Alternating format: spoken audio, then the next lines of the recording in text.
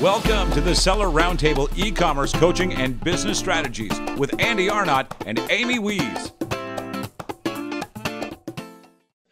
So if people don't know, WeChat is kind of the WhatsApp / Messenger for people in China. They do all kinds of stuff on there, like they'll pay with stuff through that. It's all kinds of interesting stuff that they do with that app over there. How could you tell, like when you're in the Canton Fair, what company is a factory? What are serious companies? What are kind of these like fly by night operations? And things like that. Like how did you know how to get to the cream of the crop? And a follow up kind of to that question is, were you able, like, is there any way to like squeeze out, like, like who's manufacturing for Nike, or, is there any ways to like see what the big brands are doing and then find out like what factories they're using and then try to go after those factories?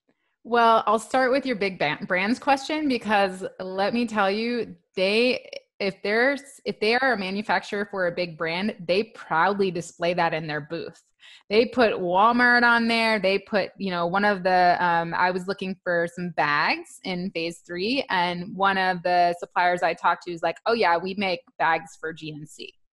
And so they proudly, talk about that. And they're it's very open, and often in their catalogs they'll have the big brands that they supply for, because it's a matter of pride, right? And quality. So and also Walmart and some of the larger retailers, they have very strict certification requirements, so that if that manufacturer has passed those stringent certification requirements, you'll see Walmart really big on their sign, because they've passed those certification requirements. Yeah.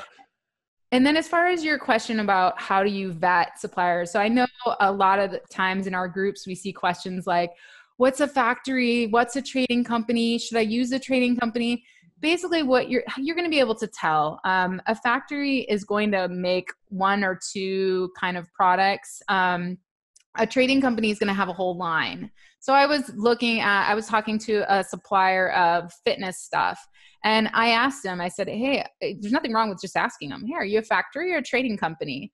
And he said, oh, I'm a trading company, and it was obvious, but sometimes they will say that they are they'll say they're a factory because they work with a partner factory, even though they're genuinely a trading company. So what you can do is you can there's also legal services there at the fair, or if you just know somebody in China, they can basically look up that company in the trade directory, in the business directory for China, and you can make sure that they are legit, that they are who they say they are, that you can check on them whether they're a factory or a trading company. And then also with experience, you're going to learn the questions to ask. Like I was talking to one of what I thought was a potential supplier, and they told me they were a factory, and I was asking them all the questions from our book, like, hey, how many people work at your factory and where are you located? And they answered all those questions. And of course I sent Steven, the bulldog, behind me and said, hey, stop by this booth. I think they might have be a good supplier for our product. And he meets me later in another booth, and he's like, yeah, that was a trading company. You didn't push them hard enough. So, I'm learning from the magi, right? So, definitely, for me, this was the first time communicating outside of talking with, on Alibaba and stuff like that. So I had a lot to learn from the more experienced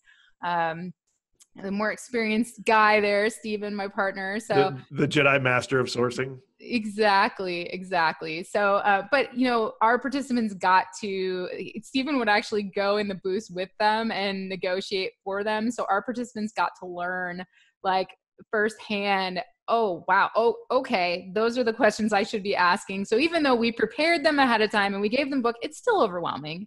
And you don't know, what you don't know what you don't know. And so it was just a really cool experience to go through that together and learn that. But bottom line, guys and girls, is just do your due diligence. Okay. Make sure that if you feel really good about factory, trading company, whatever, you're asking those questions. They shouldn't be shy to tell you about their factory, about how long they've been in business, all that stuff. They should be very proud of that.